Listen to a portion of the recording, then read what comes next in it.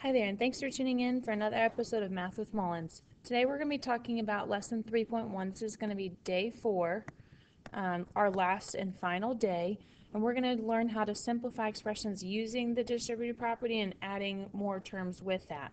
Today in your notes you're going to be looking for 6 things to try, so let's go ahead and get started. The first thing we want to write down is basically the same thing we wrote down yesterday, which are those steps for the distributive property. Again, go ahead and pause the video to write down step 1, distribute the number, and step 2, simplify the expression. Once you're done, click play. This first one you're just going to watch me do. So notice it's telling us to simplify the expression, and there's a number pushed right against the parentheses. Yesterday we talked about that. That means to multiply. So what's going to happen here is the 2 is going to multiply to the 4y and the positive 8. So 2 times 4y, just showing my work here, and 2 times positive 8. We still have a plus 10, so I'm going to bring that down as well. But notice the 10 is not in the parentheses, so the 2 does not distribute to it. 2 times 4y is 8y. 2 times 8 is 16, and then we still have that plus 10 or positive 10. What I'm going to do now is just put my like terms together. The only like terms I have here are 16 and 10, so I'm going to add those together, and I get 26, and then keep the 8y. So my final answer for this one, all the way simplified, would be 8y plus 26. Another one, again, you're distributing the number that's pushed right against the parentheses to just the things inside the parentheses. 7 times 2y and 7 times 8. 7 times 2y, 7 times 8. Minus 6 or negative 6 is on the outside, so I'm just going to leave that there. It does not change because there's nothing being distributed to it. Let's go ahead and multiply. 7 times 2y is 14y, and 7 times 8 is 56. I still have this minus 6 over here, so now I can think about combining like terms. The like terms that I have again are 2 constants, 56 and negative 6. When I put 56 and negative 6 together, I get 50. Now I have 14y plus 50. This one you're going to try, so let's go ahead and take the time now to pause the video so you can try to simplify the expression. Remember, distribute first and then simplify the expression. Alright, here we go. We've got a 3 distributing to the q and the 1, so that means 3 times q and 3 times 1. The minus 4 will stay the same because there's nothing being distributed to it. 3 times q is 3q, 3 times 1 is 3, and minus 4 stays the same. Combining the like terms, I have 3 and negative 4 that need to be combined. That's going to give me a negative 1 because the larger value is negative, so I'm going to keep that negative. And then 3q is all by itself, so I'm just going to bring it down for my final answer to be 3q minus 1. You could have also wrote 3q plus negative 1. That would still be the same thing. Either one would be fine. How did you do? Here we go. Let's try another one. Please be careful with this one because notice the number that you're distributing is the number that's pushed right against the parentheses, and it's not just a regular 4. It's in fact a negative 4. Okay, so make sure when you're distributing this one, you're distributing a negative 4 to both things inside the parentheses. I'm going to ask you to pause the video just to try this one on your own, and then click play so you can see what the answer is.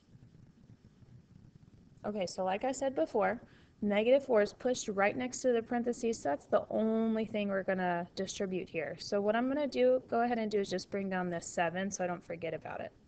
Negative 4 times 3/4. That's going to look like this over here. Negative 4 times 3/4. And you could do negative 4 over 1. If you multiply straight across, you're going to get negative 12 over 4, which is equal to negative 3. So negative 4 times 3/4 x will give you negative 3x. I'm going to bring down my 7 just so I don't forget it. The next one, I'm going to do negative 4 times negative 1/4. Again, I'm just going to show my work so you can kind of see it over here. Negative 4 times negative 1 is 4 over 4. That is going to be equal to 1. So negative 4 times negative 1/4 is equal to 1. Now I need to combine like terms. The only 2 like terms I have are the 7 and the 1. 7 and 1 are going to make 8. So my final answer will be negative 3x plus 8. Again, here's one that you're going to try. Pause it, click play when you're ready to check. All right, the number we're distributing is -2, so -2 times g and -2 times 4.